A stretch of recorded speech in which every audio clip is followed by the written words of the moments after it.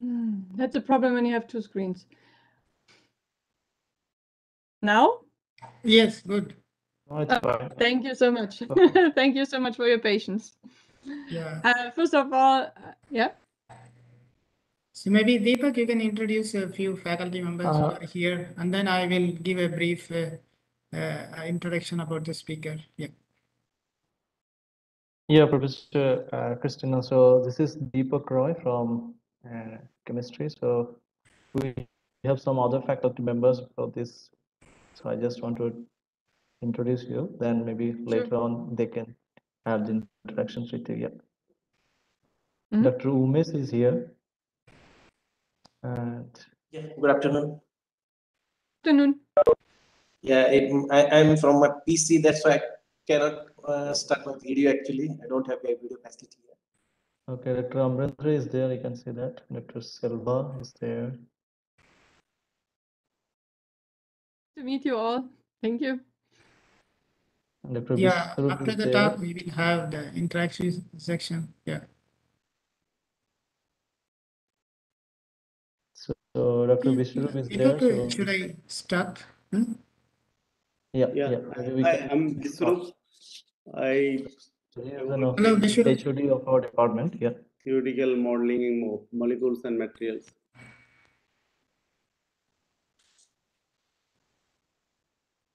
Thank you. I think we can go ahead with the talk first, then we can have it. Yes. Yeah.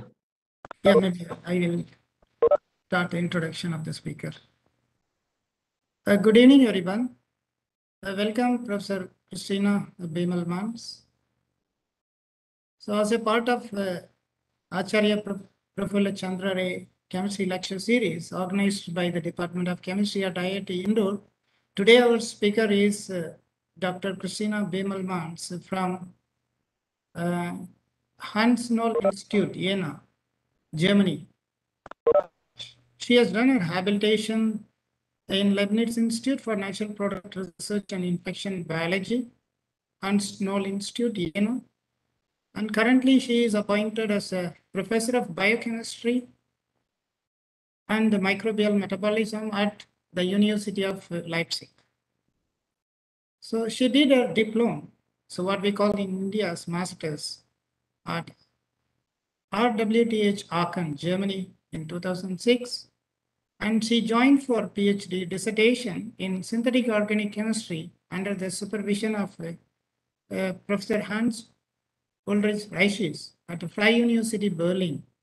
So in 3 years, she completed her PhD with the best grade, summa cum laude at Freie University Berlin.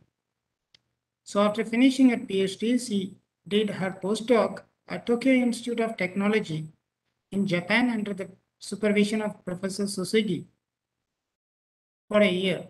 Then she moved to Harvard Medical School and did a postdoctoral stint in the Department of Biomolecular Chemistry and Molecular Pharmacology. And by 2013, she became the junior professor, and she was doing her habilitation at the Leibniz Institute for Natural Product Research and Infection Biology, Hans Noll Institute, Jena.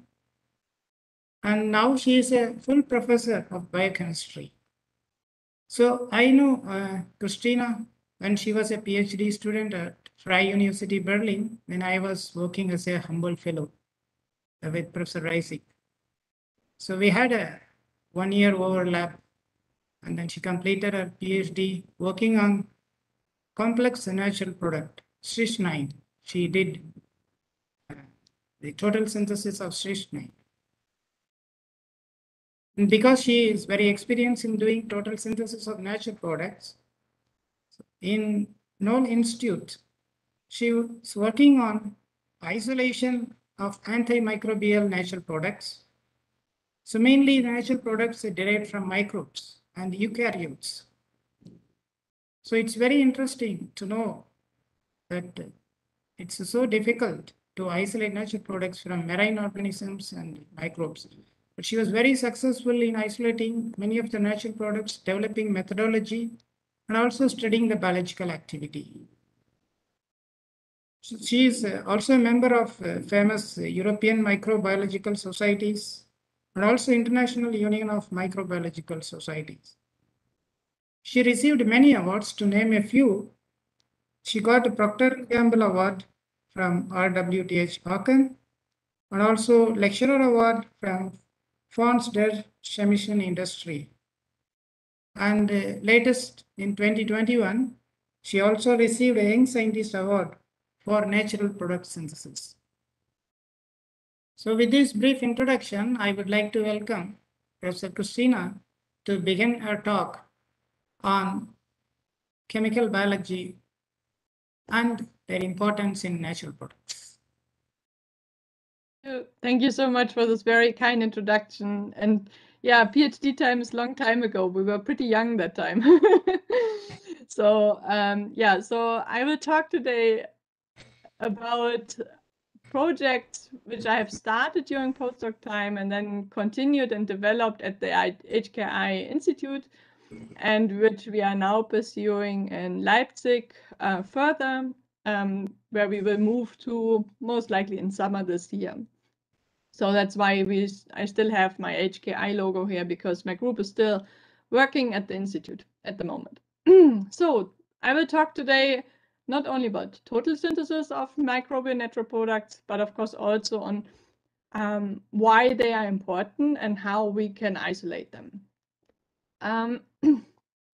And first of all, you might ask yourself why a chemist trained in organic chemistry is interested in microbes and natural products, or the function of natural products. And that is because these microorganisms are essential for our daily life. They are important for our digestive system. They are important for our mood. So if we have the wrong microbial community in our gut, we might get depression or anxieties. So it's all related. And so a good, healthy microbiome is important. Then, of course, they are also important for development of organisms, especially in the marine environment. And these microbes produce compounds which are important for the development. And the question is now, how do these microbes look like? And here are, for example, these compounds, natural products, which we isolate and in which we are interested in. And these compounds are secreted by the microbiome and have the specific function within microorganisms, but also the specific function within the hosts. So our digestive system, for example, receives these compounds and can process information, as do other animals as well. And we are interested in on this, these functions of the natural products. But for that, you need, of course, first to isolate the compounds or even synthesize them to be able to manipulate the system. So the mission of my group was using symbiotic systems to understand the structural diversity and function of natural products. And by that, immediately you're also getting attracted by their biosynthetic origin, so how nature makes them, and if we can use this knowledge actually to exploit it for drug discovery. So we try to basically approach it from different sides, but it also means we need expertise and experiments from all sides, not only from organic chemistry, but also from the microbial side. So we choose two model systems because in the beginning, I was very hesitant to work on human gut microbiomes, for example, which are very, very complex. So I chose a little bit simpler systems in the insect world, but where we can use the knowledge still for human welfare, and a system which is slightly related to the human microbiome and related to morphogenesis. And I will today not talk much about the termite system, as we mostly focus on chemistry today. But if you are interested, you're very welcome to watch our YouTube video on the termite fungi culture. And basically, it shows how we harvest the system, how we get the samples. It might be very interesting to watch actually how we collect samples from the environment and how we process the samples. And of course, also all our collaborators show what they contribute to the whole story.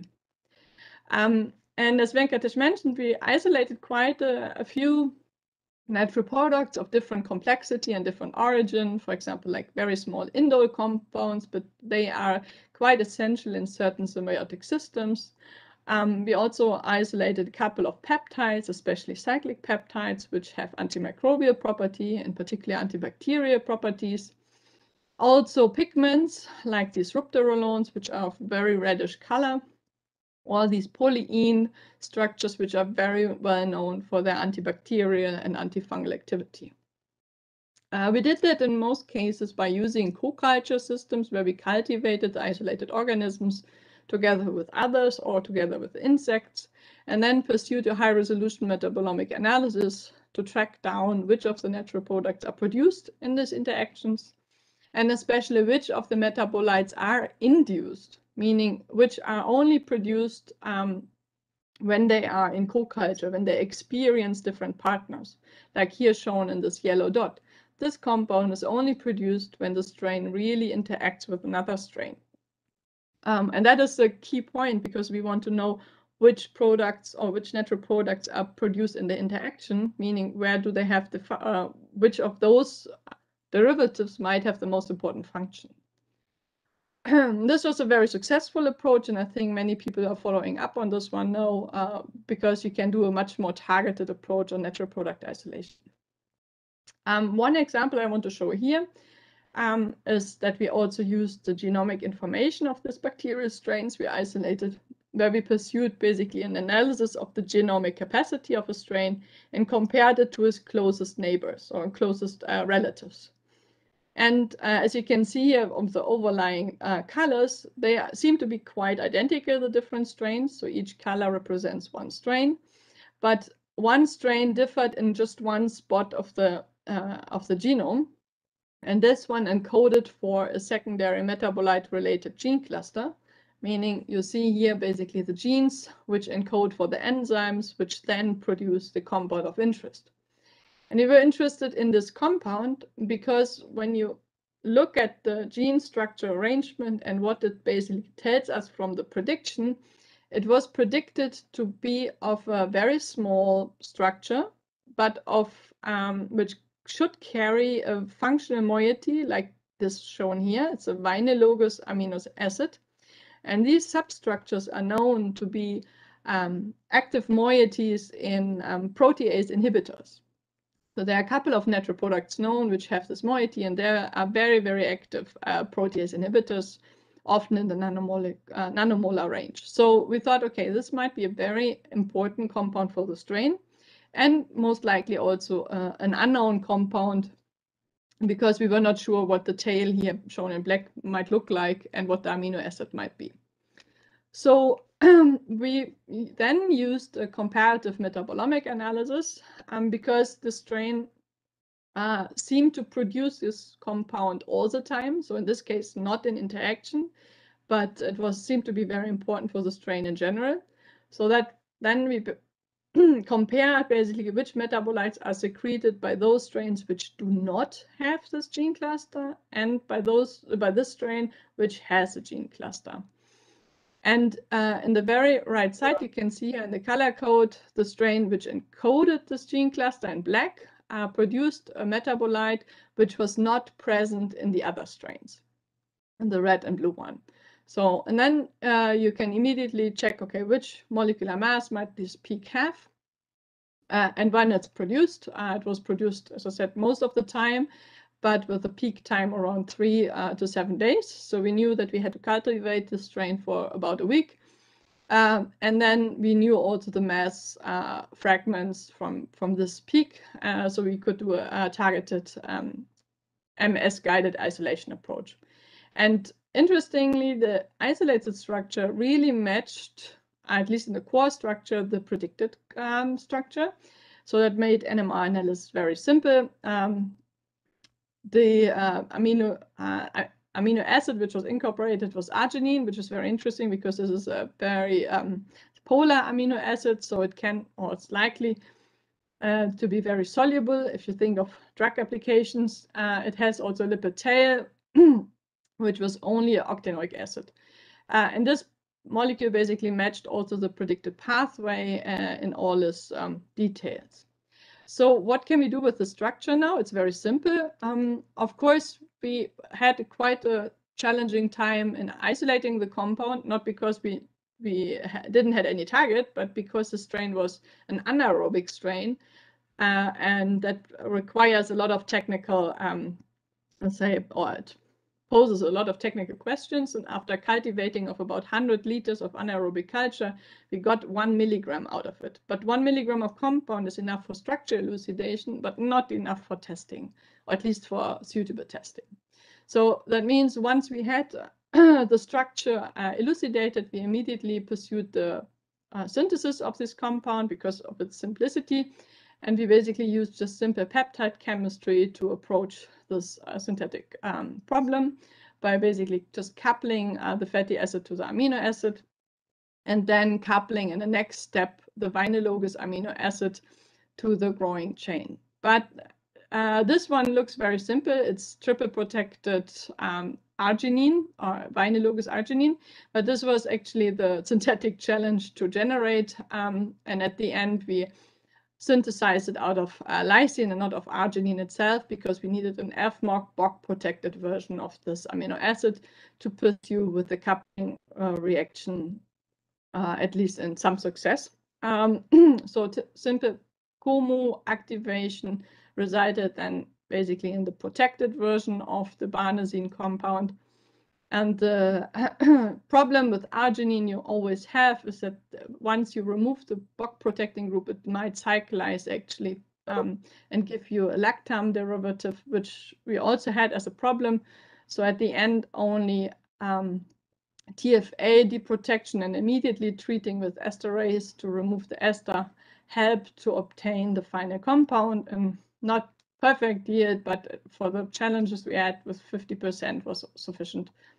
And with that, we actually had enough compounds and enough derivatives to test, and we basically verified that this is a roughly nanomolar active compound. And once we remove all the double bonds here from the vinylogous amino acid and the fatty acid, it becomes inactive, which indicated towards a likely 1,4 Michael type addition to the target. As we were not satisfied with the normal peptide coupling strategy, we also developed a second approach where we basically synthesized the vinylogous amino acid on resin using a phosphorus agent coupled to CTC resin, where we then pursued the peptide coupling in 7 consecutive steps, which also gave us barnesine and much more flexibility regarding the synthesis. So we were able to more quickly generate a couple of amino acid derivatives and modifications in the phenyl ring, which were just faster to approach, not because it gives better yield, but just it was much faster to obtain. And we were interested in testing these compounds. And at the moment, we are working on the lysine derivatives, which show to be have the best solubility activity ratios. So with that, I actually just showed you briefly what we can get out of microbes isolated from certain habitats. But these approaches, if I just go back, these approaches are driven by the genomic information and interaction studies. However, during postdoc time, we also got interested in compounds which induce a very interesting phenotype in certain organisms. So we were interested in transformations which are called morphogenesis. And the simplest thing you might imagine during morphogenesis is, for example, the development of a butterfly. The butterfly starts basically from an egg.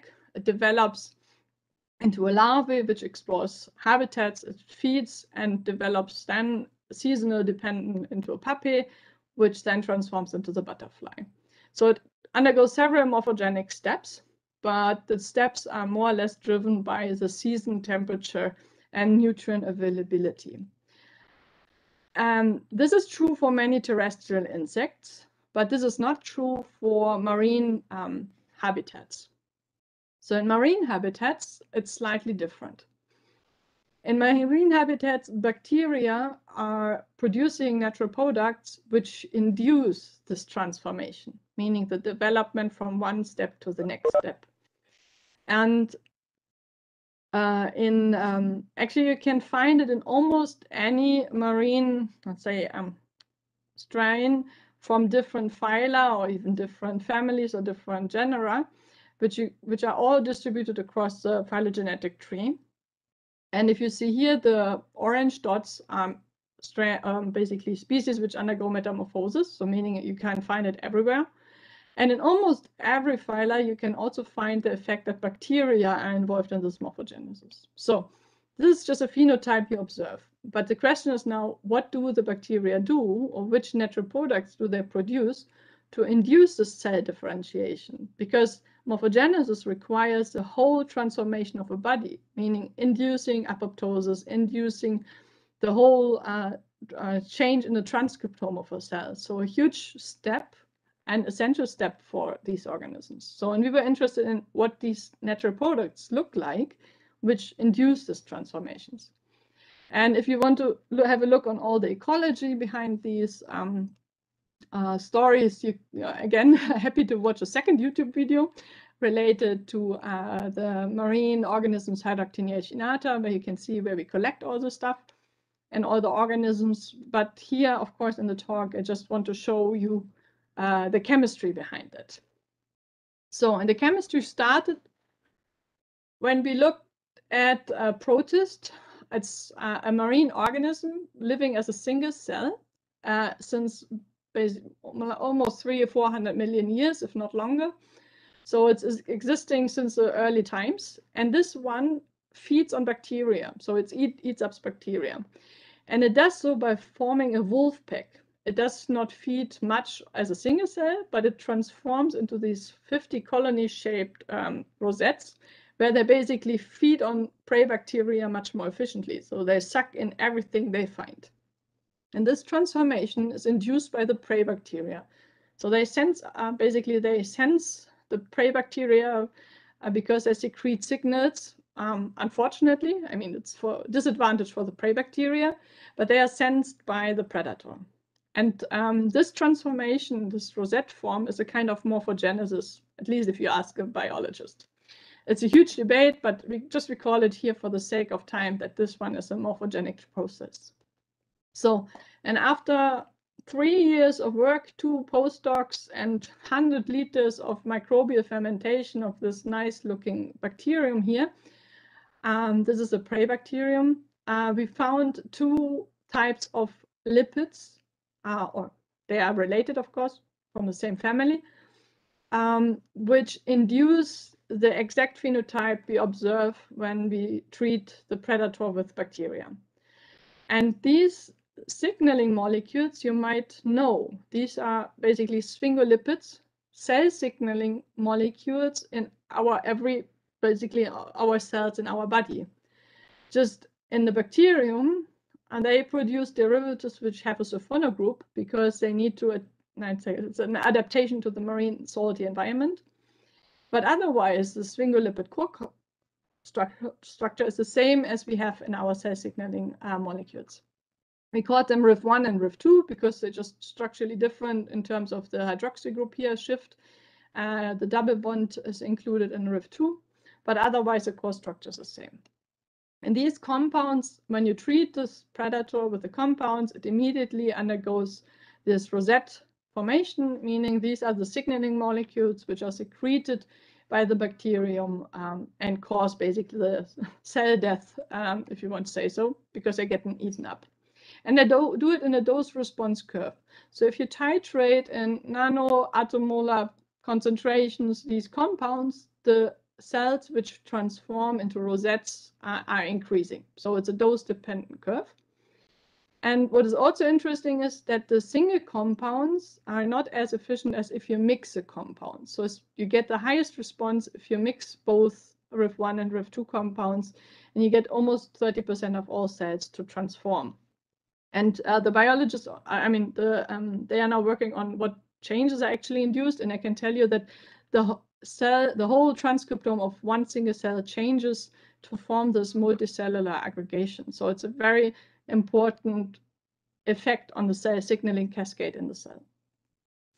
What's also important, and that counts for many, many natural products also in our gut environment, the signaling molecules in our gut microbes secrete, that lipids like those phospholipids enhance effects. So they are often very beneficial. And we saw the same effect here. So once this LPE, we call the lysophospholipid, is also co-secreted, the effect basically goes up the roof, and you get up to 100% of induction into this rosette shape form. So the message I want to tell you here is that it's often very important that you consider compound mixtures, even of two types of compounds, because that basically reflects the phenotype you observe when you investigate the bacterial strain as such. If you break it down to single compounds, you get much less of an effect, as these often interact synergistically. So now you might question yourself, okay, these are very lipophilic molecules. They have log P's of around 7 to 9, so they are not soluble at all. That's true, because the bacterium cannot help itself. It basically secretes these compounds in so-called outer membrane vesicles, because these compounds form micelles immediately. If they are not shed as outer membrane vesicles, they even then reorganize themselves to form smaller single-layered vesicles or layers, and then basically get absorbed. And that's how they are transported by the bacteria. We also looked at the diversity of these sphingolipids in bacteria, and they're quite abundant. You can find very dominant compounds like sulfoxaflin D and B, which are the most simple derivatives here on the bottom in black, which have less functionality in the backbone.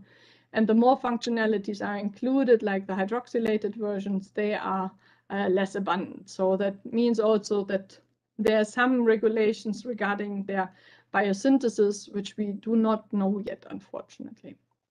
But they are very abundant in, across all sphingolipid-producing bacteria. Then you might ask yourself, what does a bacterium have from getting eaten? So of course nothing, because it's basically the death of the species. So it also developed countermeasures, and these are very interesting if you want to look now as in the signaling cascades. And the bacterium produces at the same time the red compounds shown here, which are inhibiting the effects of the green compounds. And of course, depending on how much of the inhibitor it produces, it can basically prevent getting sensed. And we could find these compounds also by activity-guided isolation. And it's also interesting that this one is very much structurally related to the sphingolipids and likely a biosynthetic shunt product. But that is a topic we are currently exploring. Those compounds which are less functionalized also act as a kind of inhibitor, basically as a competitive inhibitor. So the bacterium has some measures, especially in regard of the ratios of inducing versus non-inducing compounds, or inducing versus inhibiting compounds. So we made use of this information because we wanted to track down the cell signaling cascade, and we wanted to verify also the structure-activity relation. So we had to basically design synthetic strategies towards this inducing compounds and the inhibitors. And this is now the chemistry I want to show you. So first of all, we were interested in synthesizing RIF2 because we wanted to know what the stereochemistry in the 6th position is, and we wanted to know how far the hydroxy group can go in the chain to basically lose or increase activity.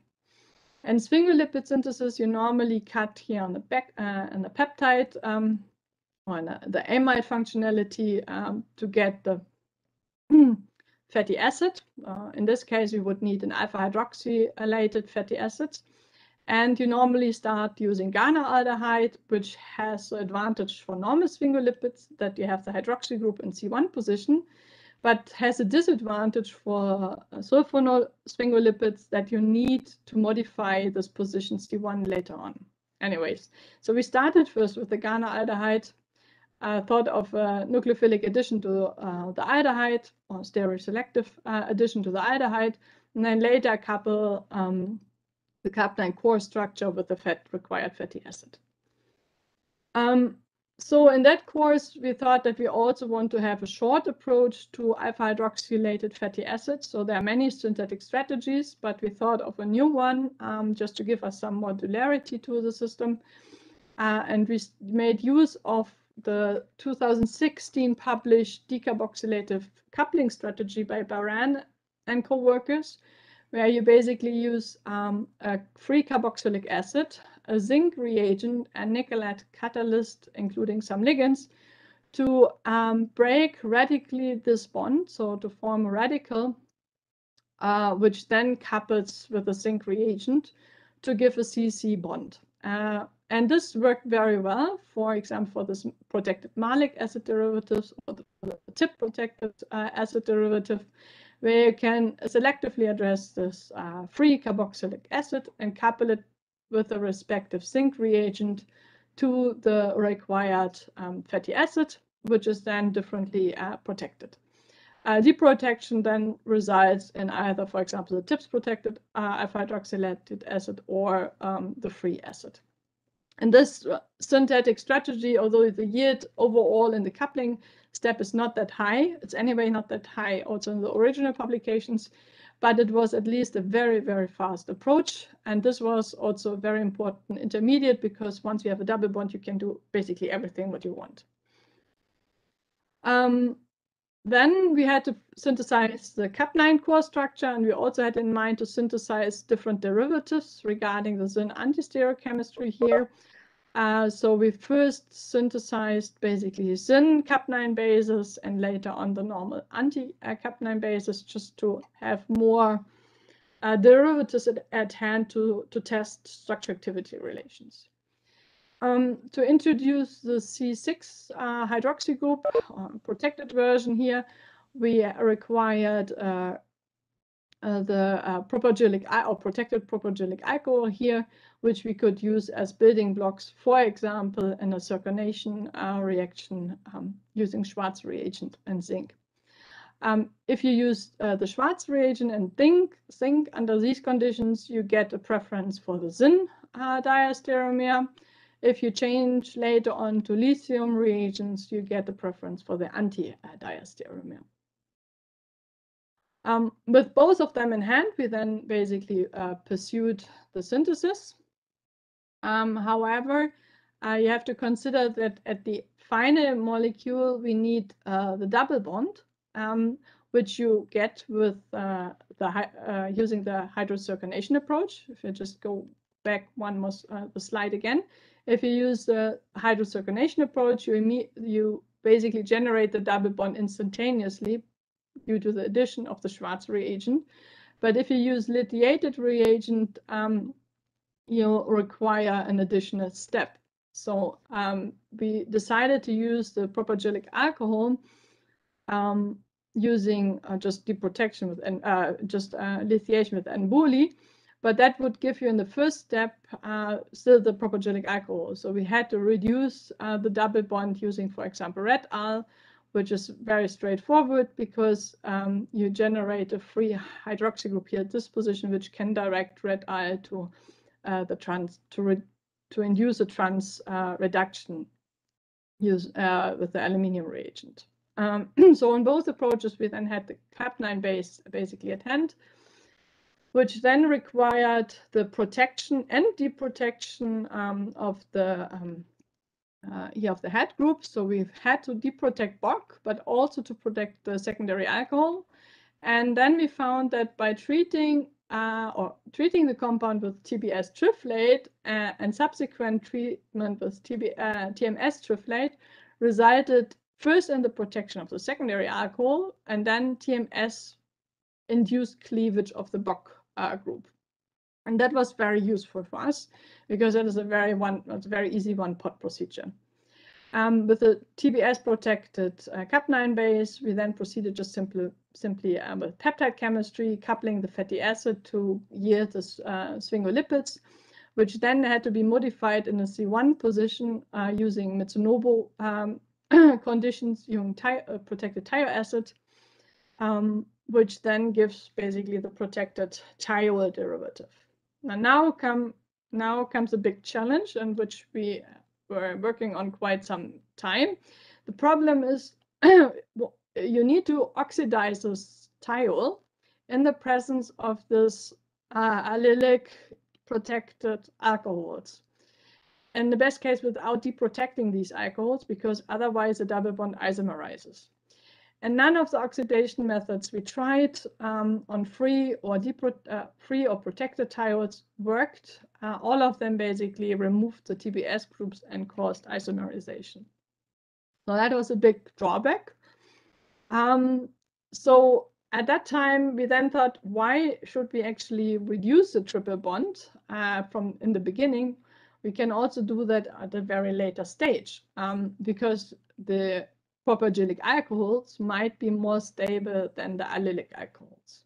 So we basically had to synthesize a different derivative of the Cap9 base, where we reduced propyoglycolic ketone using Noyori catalyst transfer hydrogenation conditions, giving either the R or S stereoisomer in comparable yields. And then we kept the triple bond and did not reduce it at this stage to the double bond, just basically as a kind of protecting group, if you want to say so. And with that, we proceeded the whole synthetic approach again, meaning deprotection here of the Ghana fragments of the Ghana aldehyde, so the acetyl, coupling chemistry again with the alpha hydroxy fatty acid to give the fully protected sphingolipid at having a free C1 position. Again, Mitsunobu conditions to introduce the sulfur. And this one worked quite well. So when you have still the triple bond, these kind of the alcohols are less labile to acidic conditions. So you can deprotect and oxidize the sulfur in the presence of TBS and TIPS. Sometimes one of the protecting groups cleaves off, but most of them remain. And then you can basically use just longer reaction conditions, and then one of the groups basically is cleaved off. And once that is detected, you treat the compound mixture with red al, and this one reduces you the triple bond. This is, you have to carefully monitor the reaction conditions. So the overall yields about these 3 steps is very, very low. And it's certainly possible to optimize that one. But we were happy to just have the compound, because our approach was that we need a compound for testing and verifying the stereochemistry first before we start to optimize any further steps. And luckily, all of the NMRs we obtained from the synthesized compounds, as shown here on the top, match those ones from the isolated compounds in proton and carbon NMR. And we then also pursued an unselective biomimetic approach using selenium oxide, treating the isolated compounds of Fubaxine F with this oxidizing agent. And this one basically oxidizes unselectively the allylic position in about 10 to 15%. Giving you an RS mixture. And this one we could also use to compare the NMR data. So on the top, you see, for example, the mixture of R and S obtained from this biomimetic approach. And on the bottom, you see the NMRs, or the proton NMRs of isolated and synthetic compounds. And this way we could basically determine the stereochemistry of the isolate, and also use the compounds, of course, later on for biotesting. So with that, it's a very long story, but it gave us much insights into the structure diversity of this sphingolipids. But at the same time, in parallel, we actually looked at this inhibitor, because we thought that we could use this compound much easier, or we could synthesize the compound in an easier way, and also introduce here bifunctional probes for proteomics. And in the first synthesis, which we still did at when I was postdoc in 2015, we finished this study. The synthetic approach was very simple, but also not very efficient, and certainly not modular in terms of what we can do by introducing here fluorescence probes or bifunctional probes. So it was just reduction, trihydroxylation using AD mixes, and then substitution reactions. And again, you can see the yields of the substitution reactions here, and C1 are not very efficient. So yields were not good, and certainly the most important part, it was not modular at all. So that's why we again use this decarboxylative alkylation strategy, because we could easily introduce it was so modular that we could easily introduce functional probes to it. Here you can see the compound again, and the decarboxylative coupling approach, which will require a retrosynthetic cut here, leading us again to an unsymmetric diacid, where we need a free acid for carboxylative coupling reactions. And that really worked. So starting from tartaric acid, in 3 steps, we could desymmetrize tartaric acid, giving us directly in C1 position the oxidized sulfur, and in 4 position the carboxylic acid, which we need to basically couple or remove and couple. And again, slightly optimized conditions using zinc reagent and nickel catalysis yielded us in a highly diasterol selective fashion the core structure with almost any tail we wanted. It should, of course, tolerate the conditions, but as mentioned, you could introduce double bonds, you could introduce amines, alcohols, and so on, and you can do almost any chemistry with that. So after reductive deprotection of the sulfur, you get actually the free compound. So reduce the step to 6 steps, overall yield was 30%, and certainly including modularity.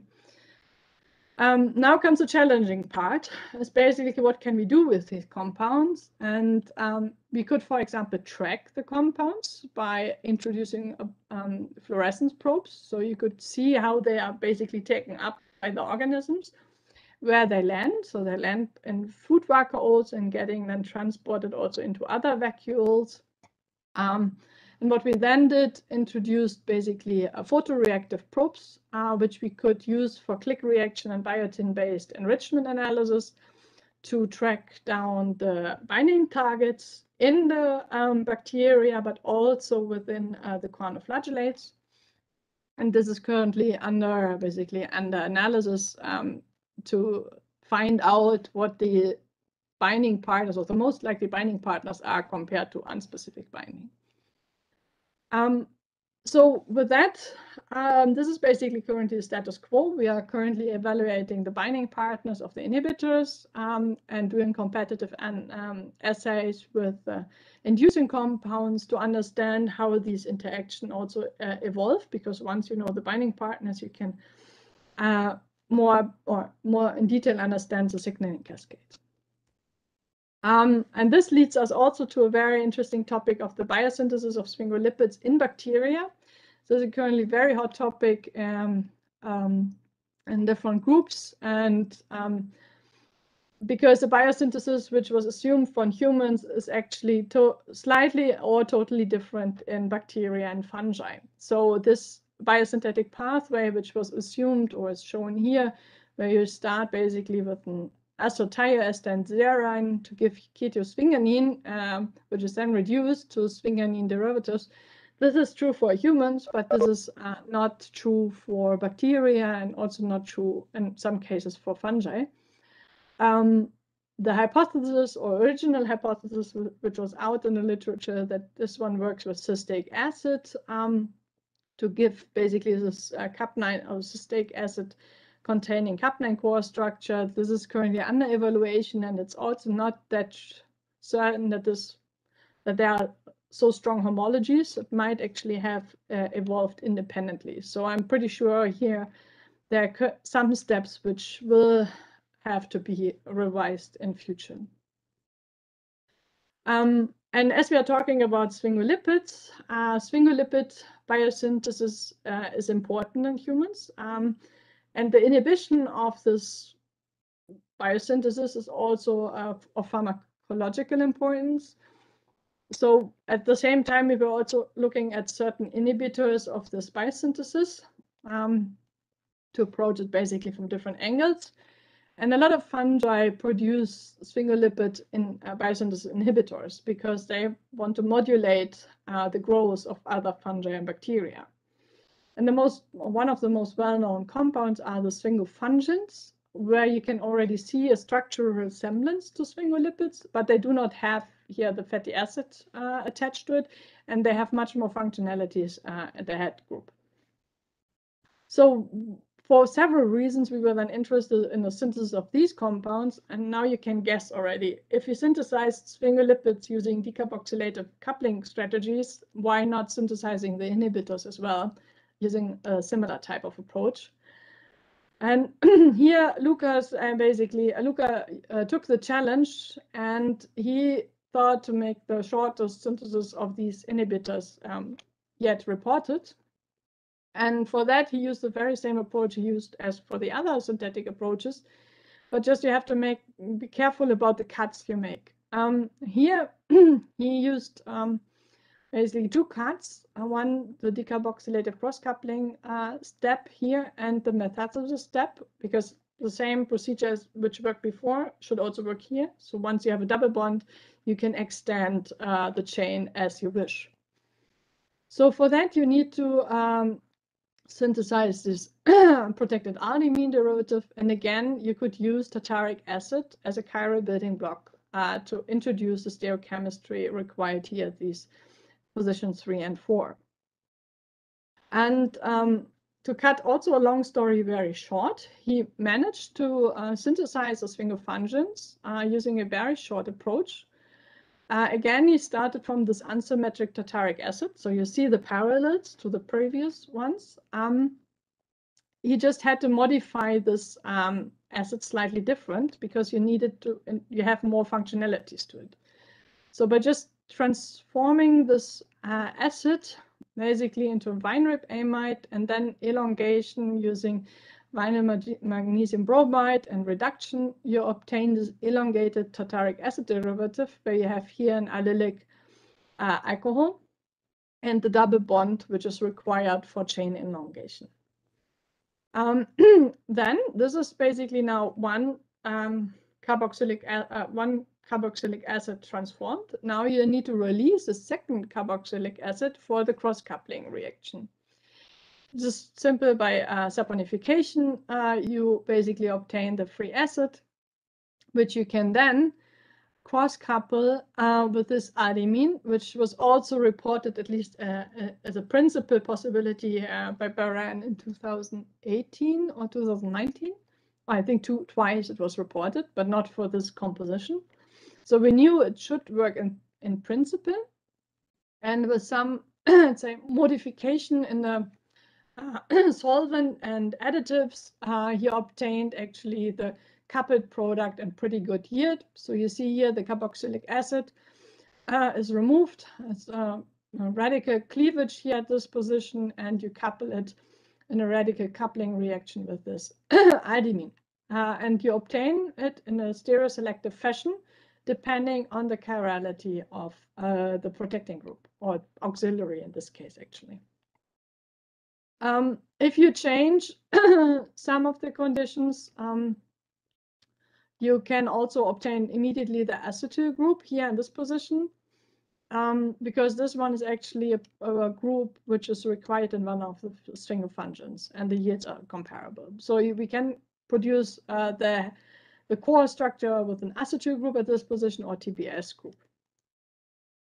In the next step, you can make use of the double bond here. For example, when you use the acetyl protected version, you just use Grubb's second generation catalyst and obtain the required actually the core structure of the sphingofungin and okay-ish yield, because you always obtain some of the starting material. So the Grubb's metathesis on this very complex compounds with the allylic alcohol in a proximity are not that efficient, but you can at least isolate the starting material. The second challenge was the deep protection, and we required the deep protection of all of these groups in the presence of the acetyl group. And this was only achieved with tetrachloride, so tetrachloride. And that also in a time-dependent fashion. So you really have to monitor the transformation. But in one step, basically, you get sphingofungin C, acetyl protected, which you can then also transform in sphingofungin B or A, depending on what you actually need. You can also, of course, deprotect the acetyl group, then the yields are much higher to get sphingofungin C. Because the acetyl group actually moves over time to the more stable amide group. So this is also a natural transformation, actually.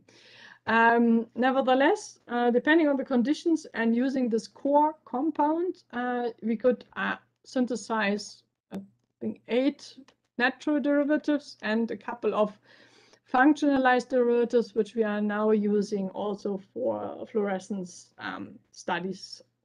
So you can imagine, depending on what substrate you use for the Grabs catalysis, you can modify basically anything you want here at the end. So that is still ongoing, but this was one of the, or is the shortest synthetic approach yet to this complex natural products.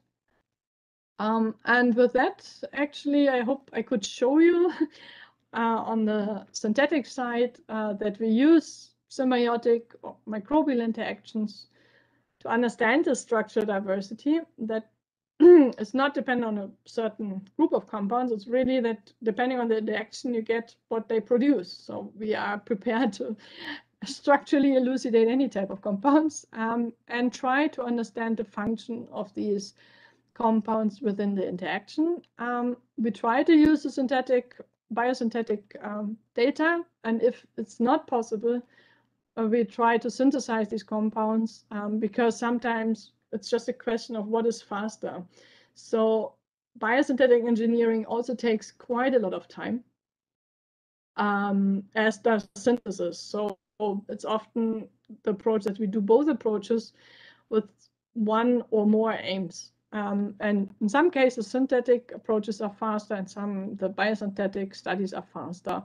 But at the end, we want to understand the functions. So that's why we do it in parallel.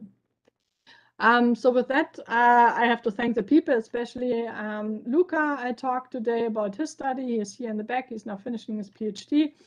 And Daniel, and also Maya, who worked on the Barnesine story, for example. So they basically did all the synthetic work, and these fundings paid for their salary and for everything else.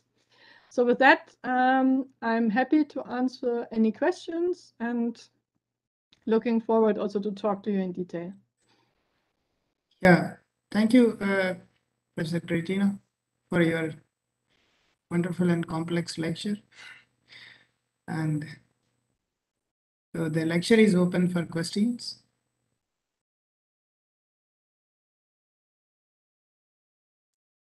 It's too complex and we just go back.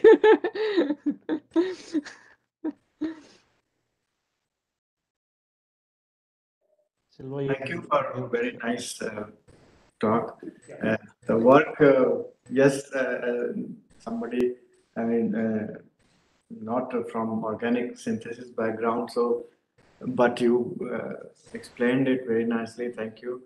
I was just curious. It has, from a synthetic point of view, how challenging is this? Because I see many chiral centers, and during the some preparations, do you encounter racemization or something like that, and isolation of different enantiomers?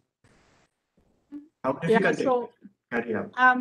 I can very basically showcase the problems with this one compound, which took us very, very long time. And if you just look, if you isolate in isolation this compound here, there's many stereo centers, and it's not possible to predict or to determine the stereochemistry just by isolation and normal NMR studies. What we do then is we, in these cases, we need the biosynthetic gene cluster. And from the prediction of this gene cluster, it's possible to draw at least the first, the most likely guess, or the most likely stereochemistry for each of those units. Because we have now so much genetic information that we, with biochemical verifications, that we can predict it. And with this prediction, you start to match the NMR data. And if the prediction does not match your NMR, basically elucidation or deduction of the stereochemistry, you will need to modify the compound, or you will need to do some other measures like CD measurements or crystallization to verify that. Or you do biosynthetic studies to check if your prediction is right. And in this case, it's a combination of both, but it's still the most likely candidate. It's not that we verified it, because this one is so unstable that it withstand any crystallization. It just decomposes and cyclizes. But the genetic information was so from so good quality that this is our most likely candidate, and it's, I would say, about 90% true, most likely. In this case, for example, we could crystallize it. That's far easier once you have crystals. In this cases, we have ECD, so circular dichronism calculations and measurements, which matched. And then it's much easier to deduce. So in most cases, we try to gather any analytical and any biosynthetic information. And if it doesn't match, then we have to really state it's not conclusive yet. Yeah. I hope that answers the question. Crystal structures of these compounds for reducing? Of this one, of derivatives we have, of this one we have, which is not published, but we have it now. For this one, we only have ECD structures, also CD measurements and calculations. And for compounds, which I have not shown here, we also have crystal structures, but it's luck. Crystallization is sometimes luck. So if you are lucky, it's good, but if you're unlucky, then, well, nothing you can do. Yeah. Thank you.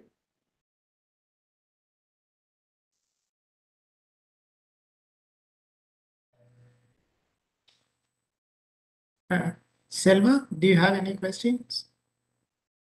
Yeah, hi Christian, nice talk.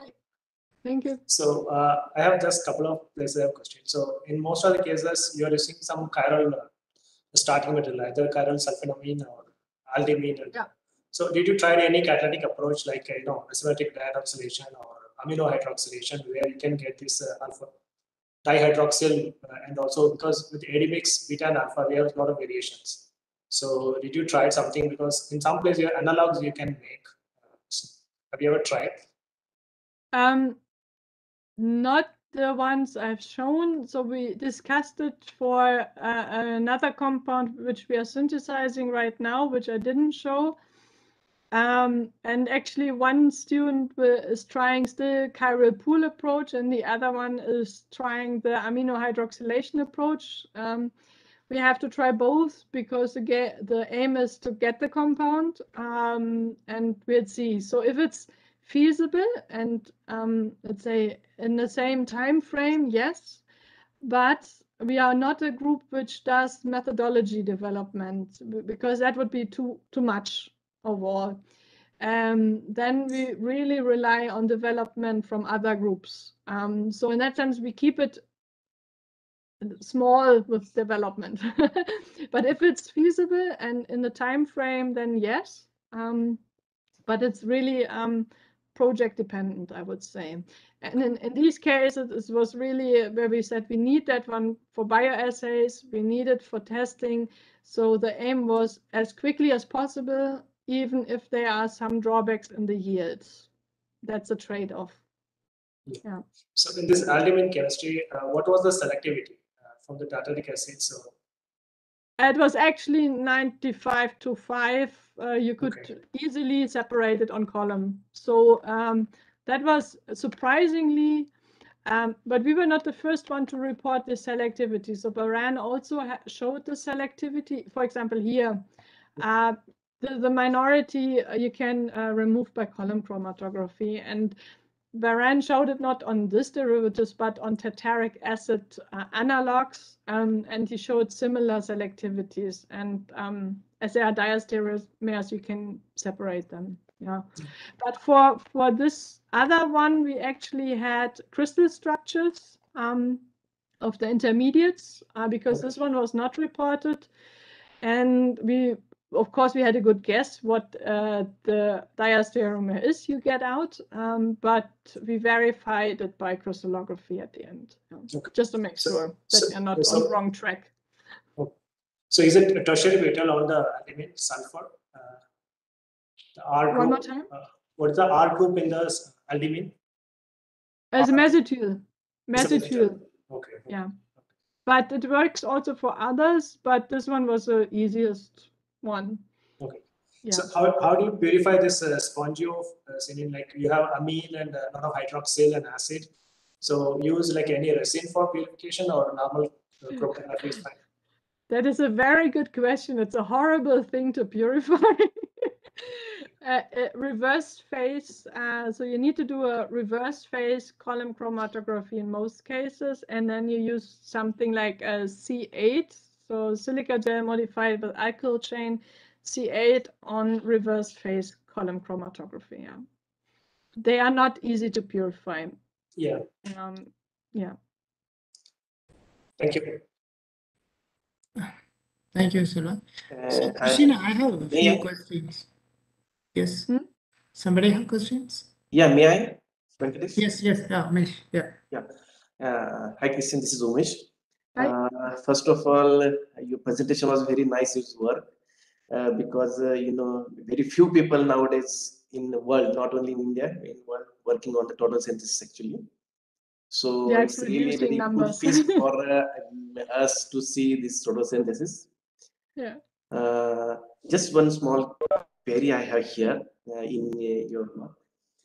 Most of the time you have this chiral pool strategy approach for your total synthesis. Just one synthetic problem which I also observe in total synthesis when we start with the chiral pool. What are the substrate you are taking starting material? What are the chances, or is there any chances you observe somewhere that preservance of that chiral center throughout the sequence? I mean, still the last step. Have you observed somewhere little extent racemization? I'm not saying fully, but you mean the racemization of starting material? chiral center, that particularly any particular chiral center throughout the sequence, not fully, yet for 5-10% or 1% like that. I'm asking. Yeah, so in case of Ghana aldehyde, you have to be very, very careful because this one racemizes easily. So as soon as tartaric acid is fine, also in the coupling reaction, because the coupling is so fast that there's nothing rotating or happening, and you have fixed it here with a protecting group.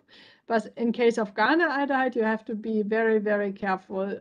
So there you have to check that you really get the right diastereomer out at the end. So after the addition, let's say here. And for example, what we also this one is also not that straightforward. This derivative, this also racemizes very easily. But 1 second. Now I'm a little bit here. Yeah, this is also not the case here. So for example, this version with the Bock version is stable, okay, but you should not column chromatography. You should just either distill it quickly or even use it once you have made the Ghana aldehyde. But for example, we tried the cysteine derivative where you have here sulfur, and that caused a lot of problems, not only for racemization, but also interacting with the Bock group, oxidizing, and so on. And here we would not, because that could be a question, why don't you start already with the sulfur here? It's because any sulfur derivative really causes problems in any of the subsequent steps. And then you have issues that you have to purify it one more time, and then you racemize positions. That was not successful at the end. So we always had to introduce the sulfur using substitution reactions, if that kind of addresses the question. For malic acid derivatives or tartaric acid, that is fine. We didn't observe any problems or diastereomers which showed up at one point. Okay, thank you. Yeah, Christina, I have a few questions. Since most of the intermediates and the final products do not have any chromophores, so how you the students identify by chromatography? Yeah. Or do they run always LCMS?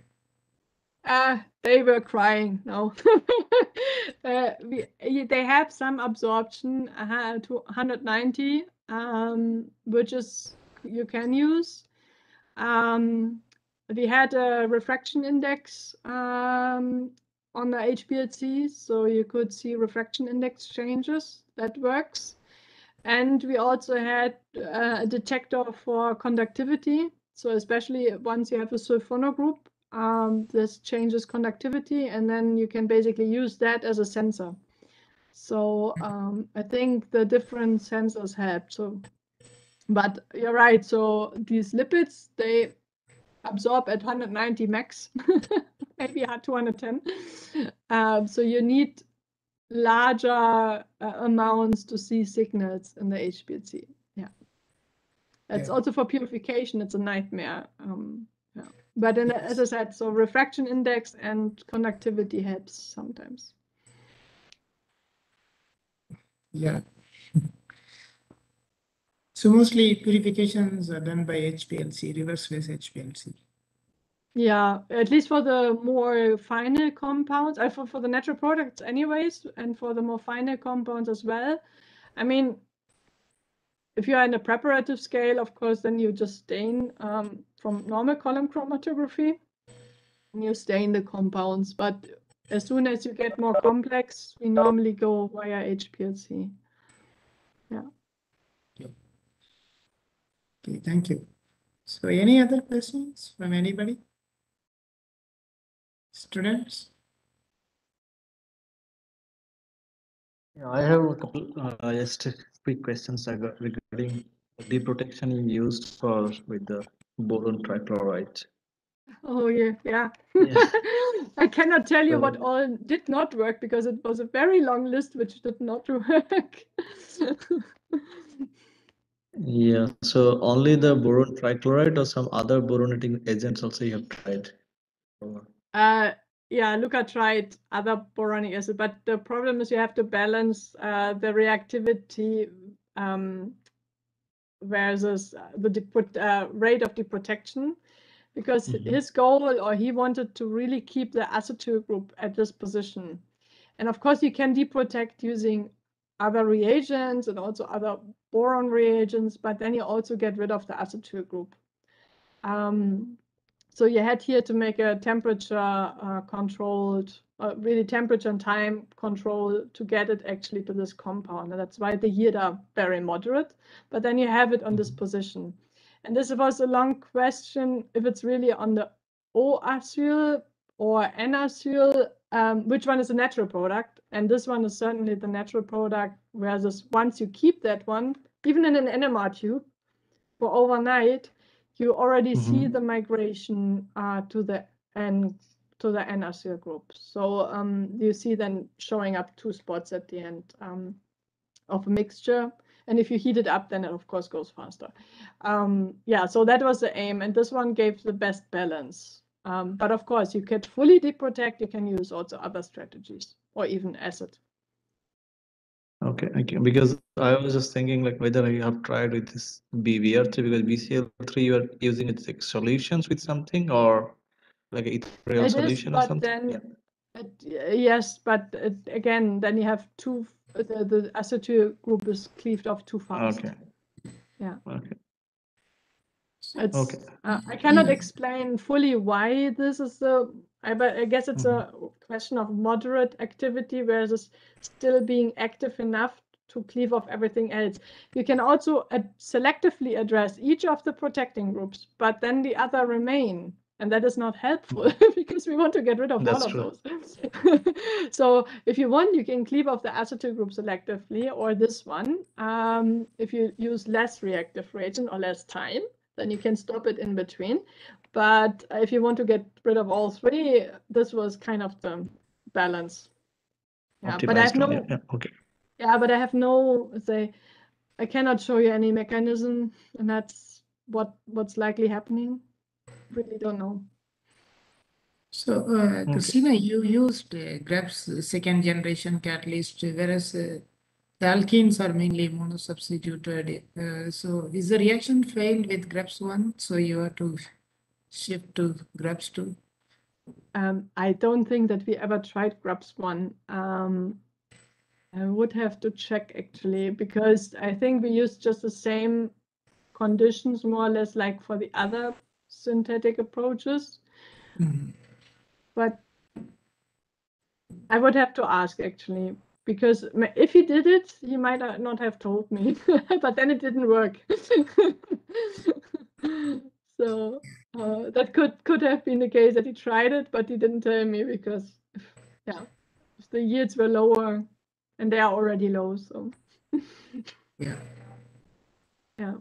Okay. But the problem is also the coordination to the catalyst. So I think I was surprised that it worked at all at the end, because you have too many coordination sites actually to interact with the catalyst. And for this one, always, actually in all cases, you have to add it subsequently. So one charge, the next one, wait a little bit and add it again, because the catalyst deactivates too quickly. Yeah, it's not helping to steer it for like 12 hours with one charge, but you really have to like make small portions out of it and then add it subsequently. So maybe the catalyst is added by micro syringe methods. Actually, just spatula under argon. Okay. Yeah. I'm not sure if it's good if you keep it in a solution. In that case, it's just spatula, and then you just add it. You just rate your whatever milligram you want to add in, and then you always add a little bit to it. Okay, yeah. So any other questions? Anybody have any questions? Students?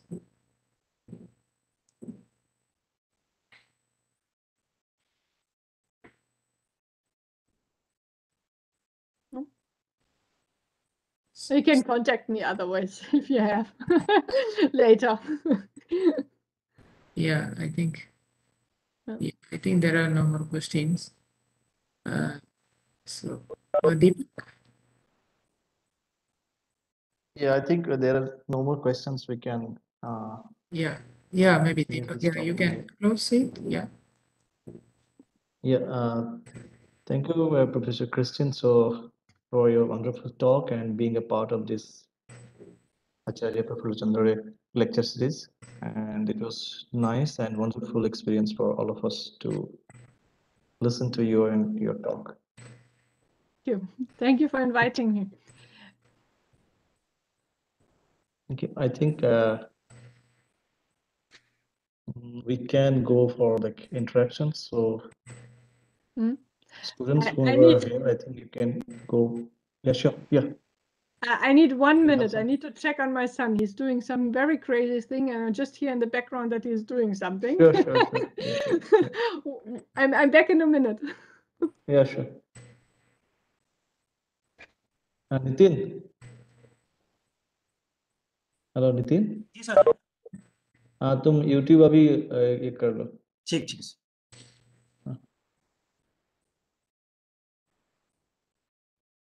Jeez. Dr. Amrendra, maybe you can start with students, you can